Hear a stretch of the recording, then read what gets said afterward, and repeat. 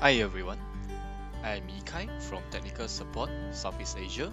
I'm going to show you how to access to the acyclic process data of CMMT through Profinet by using the CNAPARA function block from TIA Portal. So now, let's begin with TIA Portal. In TIA Portal, create a new function block and insert your desired name for the function block, and then click OK.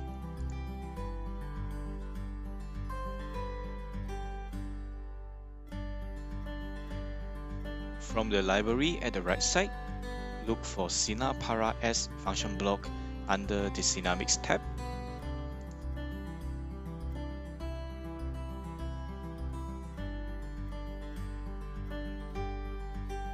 Drag it to the ladder network and click OK when asked to create data block, which is DB, in TIA Portal.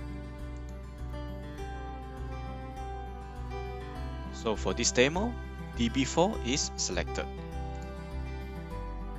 So now, let's study about the CNAPARA-S function block. There are a few parameters we can set in the CNAPARA-S function block. Number 1, the start parameter in the input section. Trigger this bit when you want to read or write data, as this parameter is worked by a pause function. Setting it to always true won't make it keep pulling data from CMMT. You will only need to trigger it when you want to read or write the data from CMMT. Next, it will be the read or write parameter in CNAPARA-S. Set the parameter to 0 if you want to read data from CMMT, or set the value to 1 if you want to write data to CMMT. The third one will be the parameter. So this parameter value, you can get it from the CMMT manual under the Profinet section. Value write 1 is to write the value in a real data type, and value write 2 is to write the value in integer data type. And lastly is the hardware ID, where you can find it under hardware configuration. Under the system constant, look for the ID of module access point.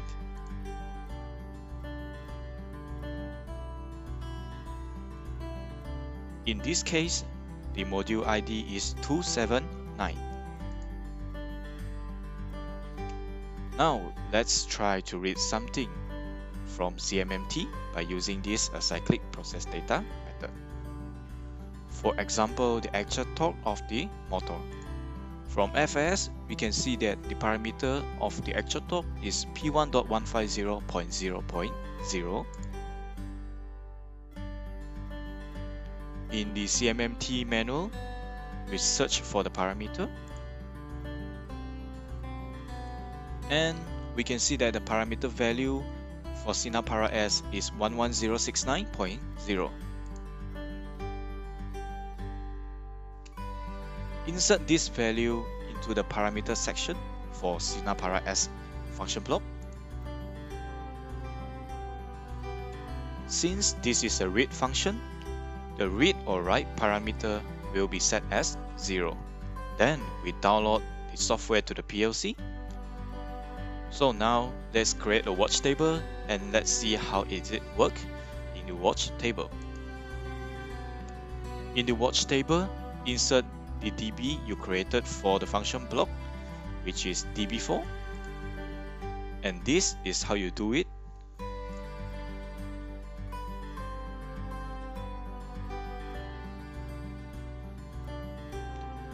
Drag it down to look for more parameter in the DB.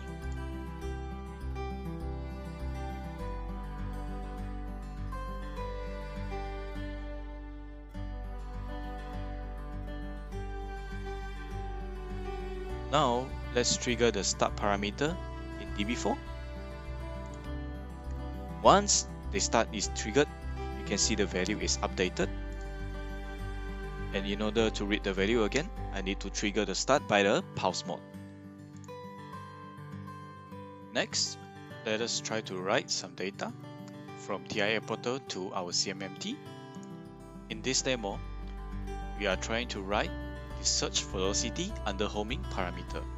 So from FAS, we can see that the parameter for the search velocity is P1.843.0.0. Now look for the parameter in the CMMT manual.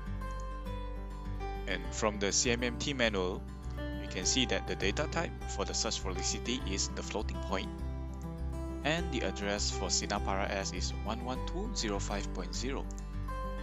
So now let us create two CMMT-AS for this parameter. One is to read the parameter and the other one is to write the parameter. And this is how you do it.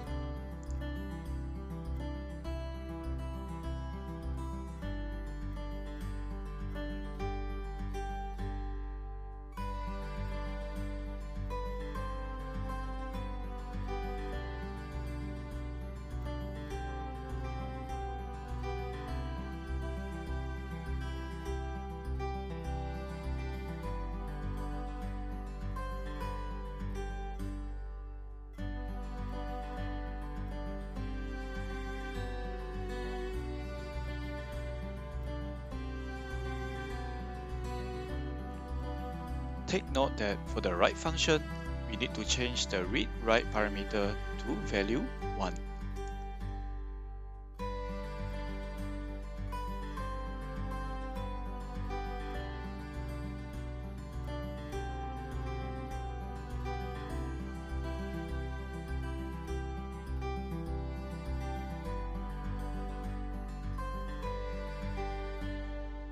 Now let us go back to watch table and insert the following DB to the watch table.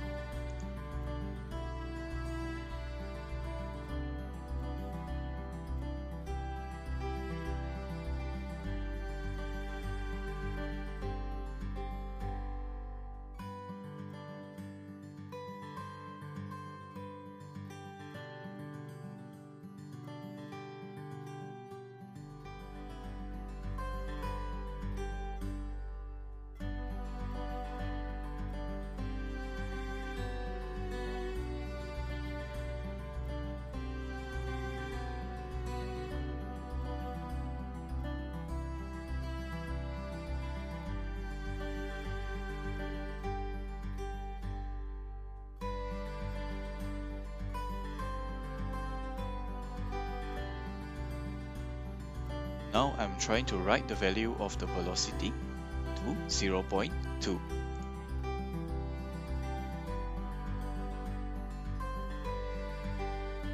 Trigger the input start in a pulse. Once the output done change from false to true, it means that the progress is done. And you can see that when we try to read the parameter, the value changed from 0.3 to 0.2, which is our return value. Now let us go back to FS, and we can see that the value for the search velocity changed to 0.2 as well. This is how we use CMMT-AS to read or write data between CMMT and TIA Portal. This is the end of my video. Thank you for watching.